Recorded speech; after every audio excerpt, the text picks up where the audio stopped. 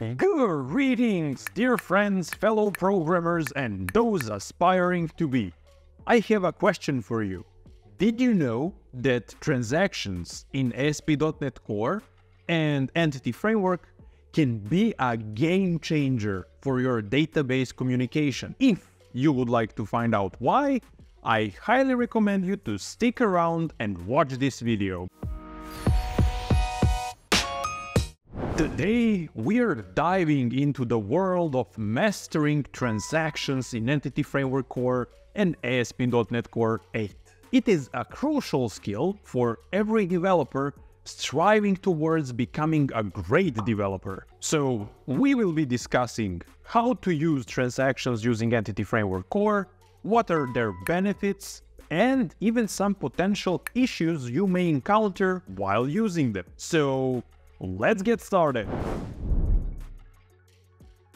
First, let us talk about what transactions are, because that's the logical point to start from. A transaction is a set of operations you would like to execute against your database as a single logical unit. If any of the operations fail along the way, the entire action is going to be rolled back, that way ensuring data integrity in our database. Now, this terminology might be a bit more advanced, so for those of you people who are just getting started with Entity Framework Core and databases in general, let me try to explain this concept in English.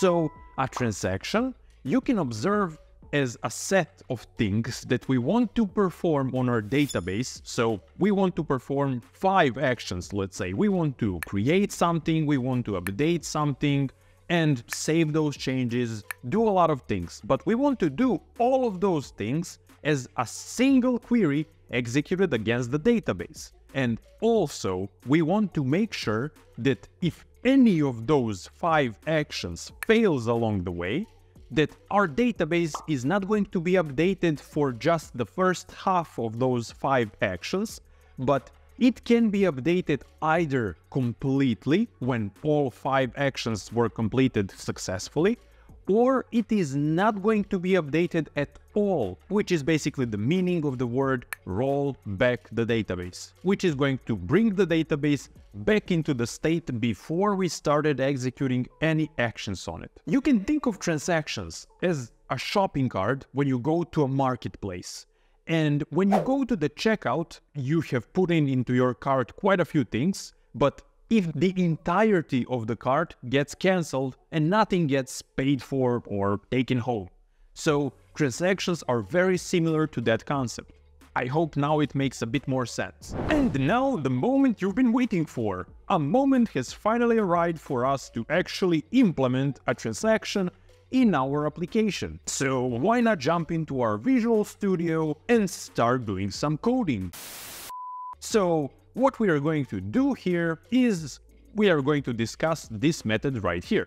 So basically what we are doing, we are first creating a new transaction. This is done by utilizing our DB context database and its method called begin transaction async, which is, as its name suggests, begin the transaction. Then we have a try-catch statement where within a try-catch we want to execute all the actions we want to perform. In our case, we want to create a new order and save it into the database, which is going to be performed by invoking these 2 methods. So when that is done, we want to execute another action, which is going to be to save an order item connected to the order we just created, because we cannot create an order item before we have created the order, because order item contains order ID, and we do not have order ID before the order was created in the database. So we have to first create the order and then create the order item. So that is exactly what we are going to do.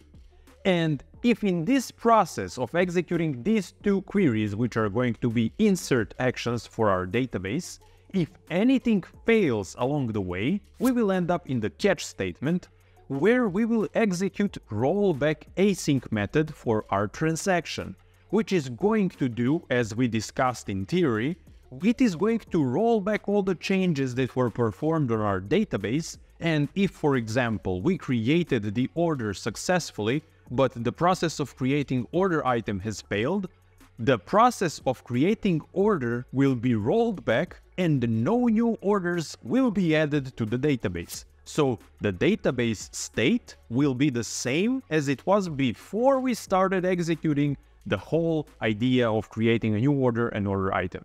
So I hope you have an idea what rolling back is.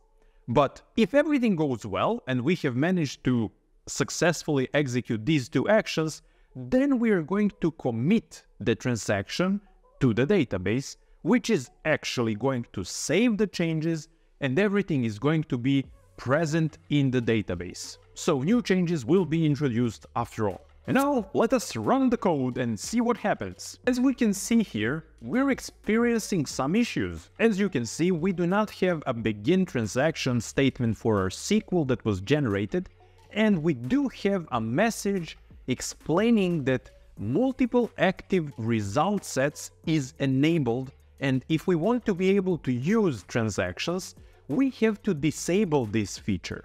So to do that, we need to go to our connection string for the database, and there we will see the following. Here it is. Multiple active result sets is set to true.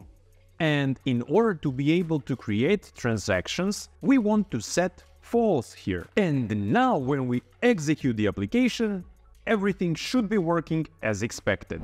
But I want you to be very careful and not set the Mars to false unless you are certain that it is okay to do that. So I want you to spend some time investigating in your concrete project whether it's a good idea to do that or not before you actually make a decision and set it to false or true. Now, after we have covered this, what are the actual benefits of using transactions? Well, the first and foremost, we are going to gain data integrity, because we're going to have a scenario where everything works as expected and all the actions were performed successfully, and we will be certain of it, or we will have a scenario where the database is not changed at all and no actions were performed in general. So we will have data integrity for sure. Then we have consistency, because the database is going to be kept in the consistent state. It will not be updated partially and then contain basically wrong data or data that is not complete or that cannot be used properly. And finally, we have error handling, which is going to be basically very simple, because we will have the power to just roll back the changes if anything goes wrong at all. And that's it. Those are the main benefits of using transactions. And now I want to cover another very specific case, because in certain situations you might have a few transactions that are being executed as a part of another transaction.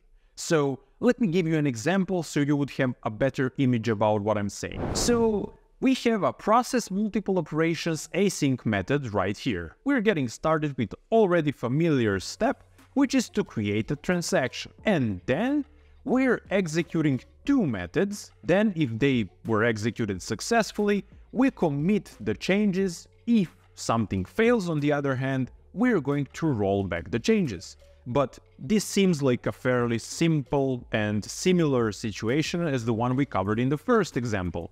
But what makes it different is the fact that we're going to imagine that both first and second operation contain another transaction inside of them. So each of these two transactions can contain a set of actions that are going to be performed as a single unit. And then you have those two units that need to be executed as a single big unit in the process multiple operations async method. This right here is going to ensure that all of the transactions and all the actions included in those transactions must succeed in order for any updates to take place in our database. If, for example, our first operation goes well and everything is okay, and the changes should be committed to the database, but then the second operation fails, nothing is going to be changed in the database, because we will end up in this exception handling block, and everything will be rolled back. Those are some amazing things, right? In conclusion, mastering transactions in ASP.NET Core 8 and Entity Framework Core is an absolute must if you want to be a really solid database developer and be able to have very good control and ensure data consistency in all of your applications. So, if you enjoyed this video and found it useful, I would like to kindly invite you to subscribe to the channel, because I'm really doing my best to provide you with as many useful series and topics and explanations as I possibly can. And I try to do those based on my previous experience and the things I would like to be able to find before I started filming this. So, until the next video, thank you for watching and happy coding!